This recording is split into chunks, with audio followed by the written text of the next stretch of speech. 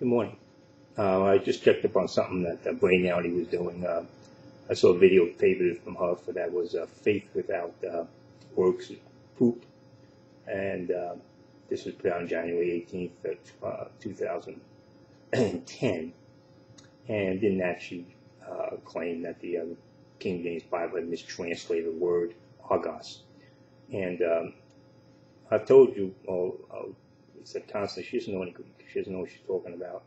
She just parrots what she reads from the tapes, or gets from the tapes, Bracket Church.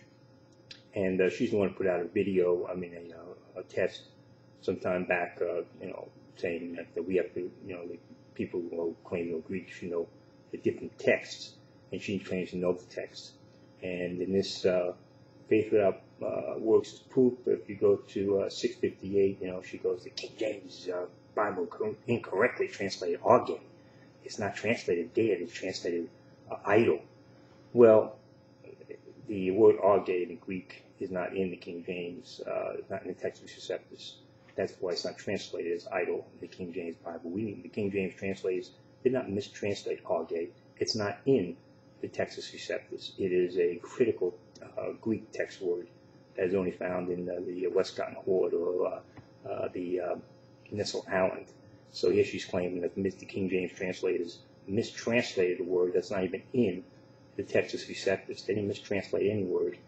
The word they have in there is simply thelos de genoi o anthrope kine hoti he pistis cois ton ergon nekra esteem.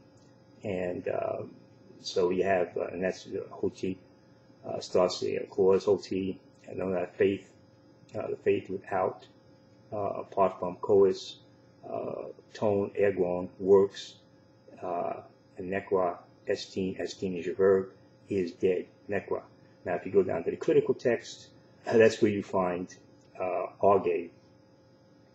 And there you'll find there, look at here, hoti, he, pistis, cois, ton, ergon, argos, esteem. That's where we get idle from. So she's just using, she's looking at critical text. That's the words that's why it's translated differently in the other versions. New American Standard has useless as opposed to being dead. And so that's where you get the differences. But the fact is, so she didn't check anything. She's saying the King James translators translated argos wrong. He didn't translate anything wrong. It's not in the Textus Receptus, and it's not part of the therefore it's not part of the King James translation. But this shows you the shallowness. Now, if you look at that, what she says, the other stuff she says in that video is absolutely correct. 3 tenths is salvation. That James is talking about justification, dealing with growth, and but the issue is not comparing that James to First Corinthians, which are compatible in the sense that James is talking about growth in 1 Corinthians, but in Romans, when Paul talks about justification dealing with salvation with Abraham was justified by faith without the works of the law, and then you have James saying that Abraham was justified by the law. But of course, one justification had to deal with salvation in Romans, and the other had to deal with growth, which is before men. One is dealing before God, which is in Romans, and one is dealing with James dealing with before men, and that's why he glorified God, and that's what the works do. They glorify God before men. But so she's correct in that, but she's totally incorrect in Greek.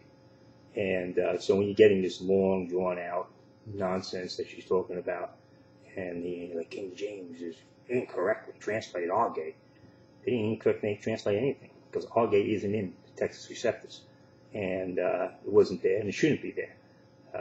The fact is, the word is nekros, which is dead. Faith without works is dead. It shows you you have a dead faith. Doesn't mean you're not saved. It just shows you faith is not producing fruit.